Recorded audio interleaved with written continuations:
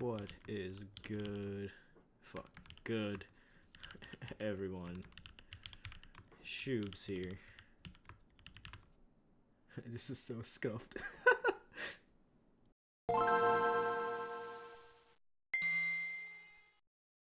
These were sent over for a honest review. They are in stock on Bolsa Supply, which I am affiliated with. You can use the link in the description or code SHOOBS for 5% off to help me out. What is good, everyone? Shoobs here. Today we will be looking at these red little devils. These be the red Octobers. God. Oh no. But for real, these are red as hell and are the Corsa Switches from Bolsa Supply, and wait for it, they are a light tactile with a long stem.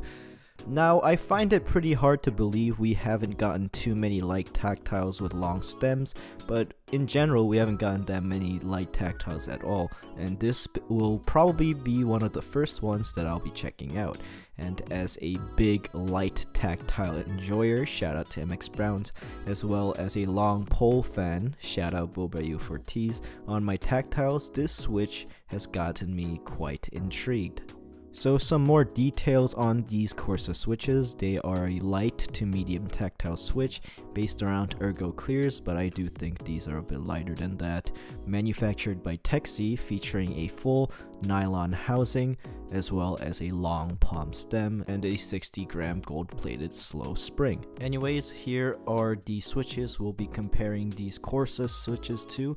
Details will be on the screen through my scuffed editing skills, and yeah. So looking at some of these stems, you can see that the Corsa stem is around the same length as the Halo or Holy Panda stems, and just slightly shorter than the Boba U4Ts, but it is a long stem compared to the standard length. Here we'll do a quick scuffed stem wobble test. Just keep in mind that there is batch variance and all that, so this isn't accurate at all. We're just showcasing a few manufacturers, and cherry switches, definitely a lot of wobble, neat films. The Pewters, JWKs, also neat films in my opinion, as well as the T1s. These two are manufactured by JWK. Boba U4Ts, tight as hell, don't need films. Holy Pandas, I would film as well. SP Star, Meteor Oranges are very tight, just like other SP Star switches, do not need films. And the Texi Corsas, very tight, much like most other Texi switches, and I don't think they really need films. Okay, I'm not gonna lie, these switches look fucking sick on a board when it's naked like this. God damn, the red really pops. So before we get into the sound test, please keep in mind that everybody's setup is different. Everyone's desk setup, desk mats, keyboard case, room acoustics, lubing technique, and all that. And so just take this with a grain of salt, because it is not 100% accurate.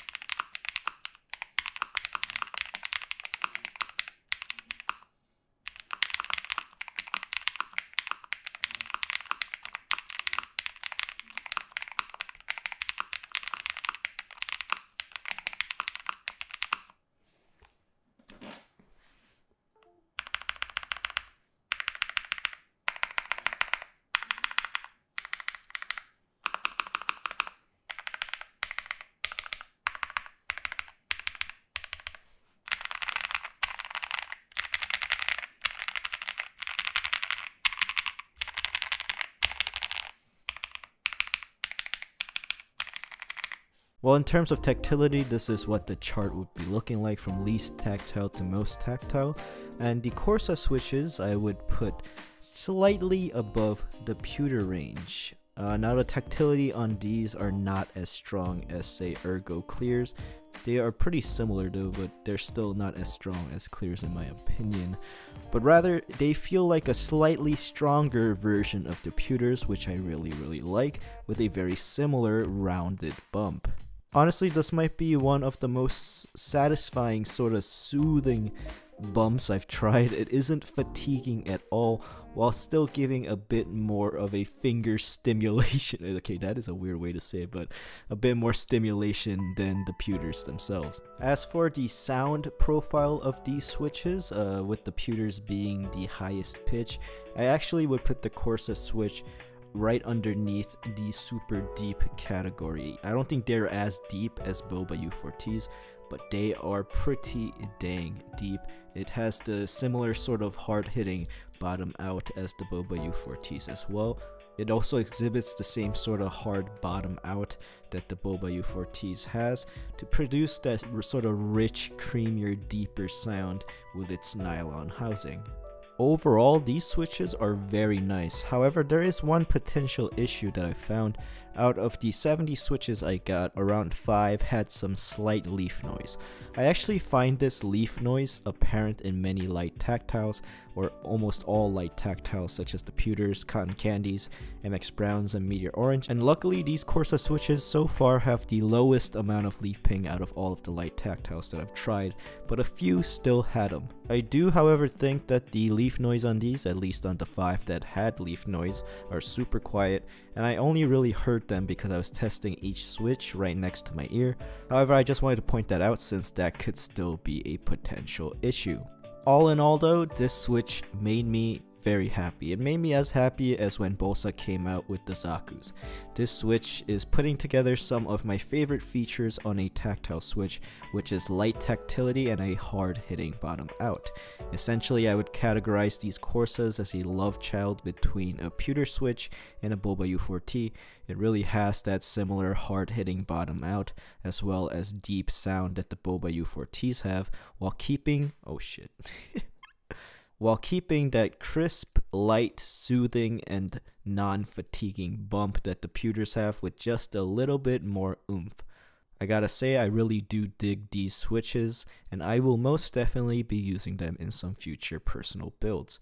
Also, this red is like so fucking vibrant. Look at this shit. These do be the red Octobers. Anyways guys, thank you guys so much for checking out the video till the end, and thank you for all the support on my last video. That was a real dumb one, but it's I see you guys like that sort of shit, so I'll be trying out more cringy stuff in the future, more content on the way soon, and I'll see you guys in the next one.